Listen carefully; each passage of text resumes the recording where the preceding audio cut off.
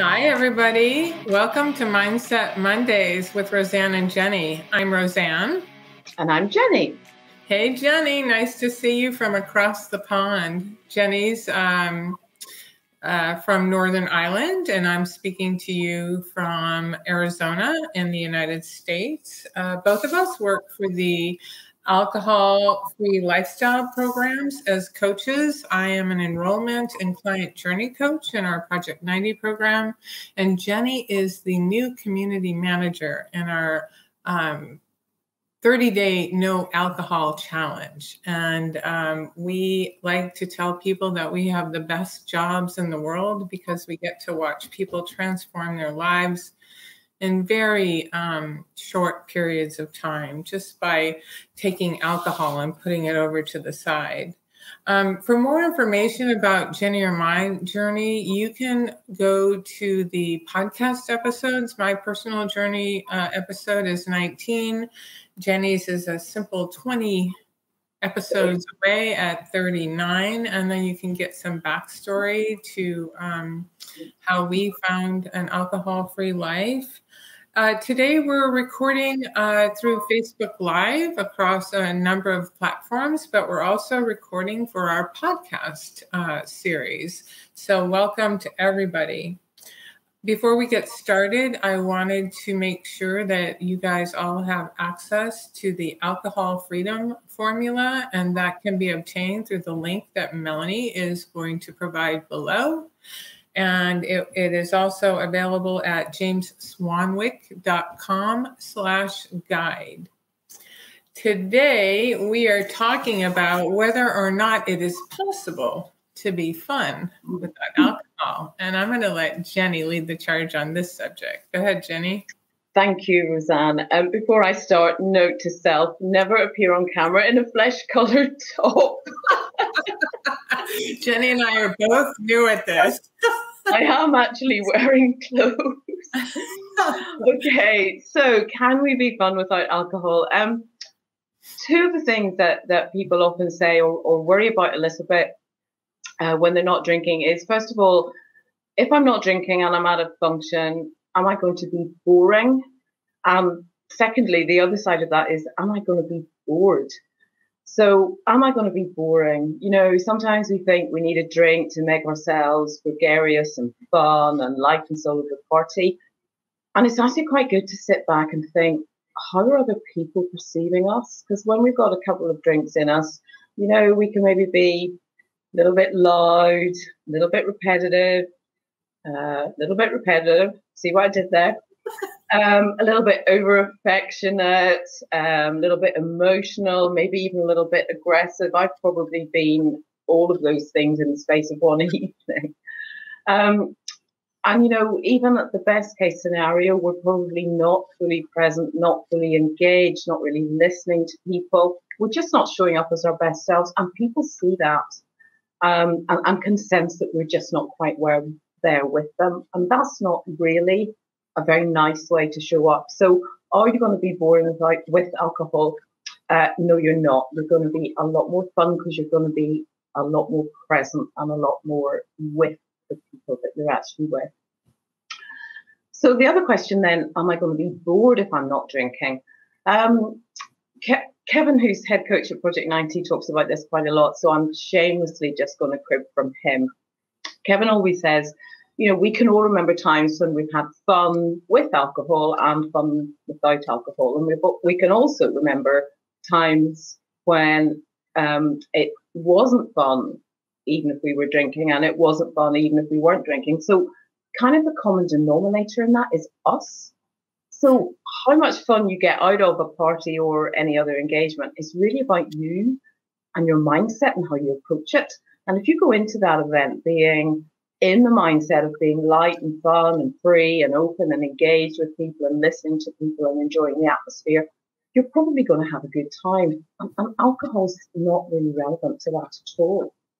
You know, that said, there are times when a shit party is just a shit party. Maybe you're not in the mood, maybe someone else isn't in the mood and it's just not doing it for you. And I would say for situations like that, have an exit strategy, you know, leave early, Not easy to do if it's your own party, of course, but you can always find an excuse to take 5 minutes out, go to the bathroom, play with the kids for a bit. Just take yourself out of the situation and regroup. But good times really are good times that you want to remember. And the chances are, if you're having a few drinks, you're not going to have the best time. And if you are having a good time, you're probably not going to remember it anyway. So is not drinking boring? No. Is not drinking something that you're going to be bored with? I don't think so.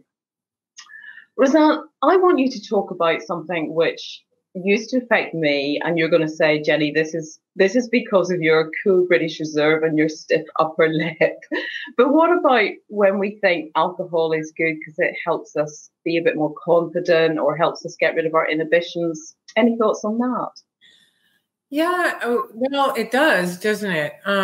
But our brains and minds were built with an amazing and powerful way to offer some warning systems, right? And some of those warning systems were built for our survival. And sometimes, or when we use alcohol, we can depress those warning systems. And as a result, our inhibitions are lowered. Well, that's not necessarily what we want to have. I mean, we may think it makes it easier, but what actually ends up happening is we may say something we didn't mean to say. We may enter into a physical relationship that we didn't really want to enter into. We may, God forbid, have a car accident. There are just so many things that can happen when our warning systems aren't operating full speed. And it's quite frankly, it's dangerous. I think all of us that have drank alcohol to excess definitely have stories in their heads that they wish weren't there. I talked to a gentleman recently on an enrollment call, and he just couldn't get out of his head the fact that he was on a business trip and cheated on his wife, and it was completely and 100% alcohol related. And he not only regrets it, but he just literally can't get it out of his head. And those are the types of things that we may use alcohol to uninhibit ourselves, but is that really what we want? Is that the person we want to be? I think in at least for me in Project 90, what I've learned is to stretch into uncomfortable places that we may use alcohol to stretch into instead. But when you can stretch those concepts into wins for yourself, then you develop this confidence that you don't need alcohol for. Danny is asking us for good and bad stories. Do you have good and bad stories? I have a story about my first endeavor, and I don't know if you do, Jenny, but my first endeavor out to a bar with friends without alcohol. First of all, I was committed. So drinking was not even a thought in my mind, but processing the experience was. And when I sat down at a bar table with about 6 friends of mine, I immediately did get an uncomfortable feeling. I just said, I don't belong here. But that was a reaction, right? And I wanted to go, but I kept fighting this feeling like I don't belong. And I'm like, well, Roseanne, let's just be present. Let's just listen. And so I kind of put myself, my normal kind of thought process to the side and explored other things. And I started listening to conversation, and I started getting involved in conversation, and I started having fun in conversation. And the whole story that I had told myself about not belonging somewhere went away. It dissipated. And I think it's just exploring that new habit and fighting that old one, or just recognizing that's an old pattern, that's an old thought pattern that you have to change. And so the more I exercise that thought pattern, the new thought pattern, the easier it becomes. Can you think of an example, Jenny? Yeah, well, I mean, I have so many examples of both bad times and I'll say good times with alcohol. But, you know, I think we worry a lot about the fear of missing out. And if you think about it, if I think about some of my experiences, what am I missing out on? I'm missing out on losing my keys, embarrassing myself, falling over, forgetting where I lived. I've done all those things. And that's not really missing out on very much. You know, fun without alcohol is just plain unadulterated fun with no regrets in the morning. Another issue that comes up sometimes is if you're out somewhere and you're being pressured to drink. I mean, I would always suggest have in your mind what you're going to ask for when someone asks you, would you like a drink? So, yeah, I'd love a sparkling water, please. Or I'd love a really spicy tomato juice or whatever it is you're going to have. And they'll always be, most people won't care either that you're not drinking or that they won't even notice half the time. But, you know, sometimes there'll be the village idiot who insists on pressing you on it. And what do you say in that circumstance? And again, it's good to have a line prepared, something that you feel just really comfortable with. So it might be, I'm on a health kick at the minute, and part of that is I'm not drinking, and I feel really good on it. Something simple like that. If someone persists, it's quite good to have a line. I sometimes say, well, I think I've used up my lifetime's quota, something like that. And really, it's not what you say, it's how you say it. As long as you're saying it in a tone of voice that implies or shows that it's not bothering you and you're quite happy, then why should it bother them? And, you know, at the end of the day, you're not answerable to anyone about your decision not to be drinking. It's no one's business but your own. And if other people choose to make an issue of it, it's quite often because they feel it's maybe reflecting a little bit back onto them and making them feel uncomfortable about their own drinking habits. So, you know, again, if you're under that kind of pressure, just disengage yourself from the conversation. You don't have to go there. Well, and the question is, you know, can you be fun? Have you felt like you've been fun without alcohol? I've felt like I've been more fun. Yeah. How have you? Yeah, I just think in all honesty, I'm a nicer person to be around when I'm not drinking. Less loud. Yeah, I'm not as loud. I don't start to tell a funny story and then forget the punchline. I don't get over emotional, and I really, really am a nicer person without a couple of drinks in me, no doubt. Right. And by the way, for those that are watching us live on Facebook Live, feel free to say hello. Tell us where you're. Okay, Cassandra is saying I passed out during a PTA once. It was so bad my kid had to transfer. Yeah, Cassandra, thank you for sharing that story. That was thank you, because we've all had those situations where, you know, it's embarrassing, and there is fun life after being alcohol free. I went on a wine tour with my friends, and you know how in the limo that, you know, when you do a wine tour, at least in Southern California, they have a limo and they're always blasting the music on the way home. And because, of course, you've had a lot to drink by that time and you want to dance on the bus. But I was dancing on the bus and I was like so into it. It didn't even occur to me. You know what I mean? So, yeah, it's a transition. I'm not going to say it's not a transition, but is there fun without alcohol? Yes. Heck yes. Right? Do we agree? Yeah, definitely.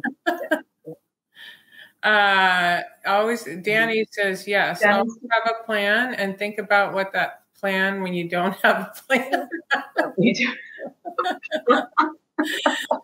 Yeah, the plan is, and we talked about this on one of our first joint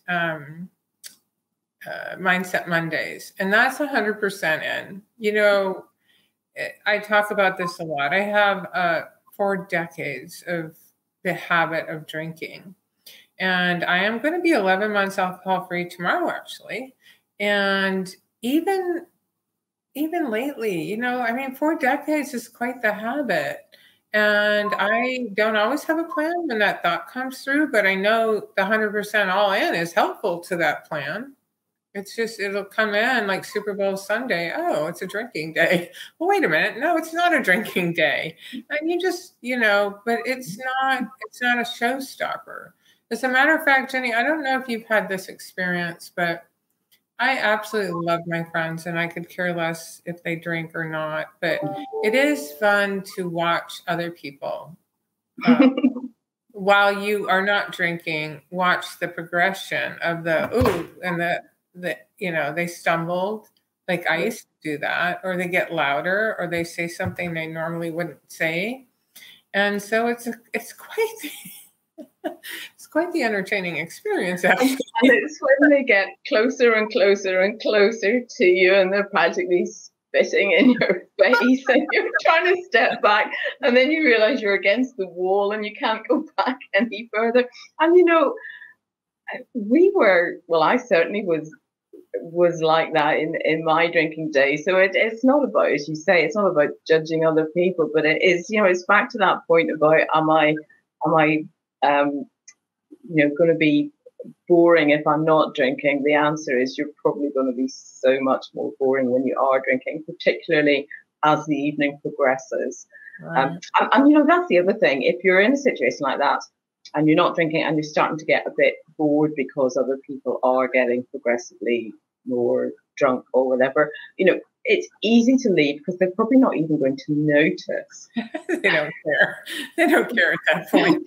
Beyond hey, bye. Yeah.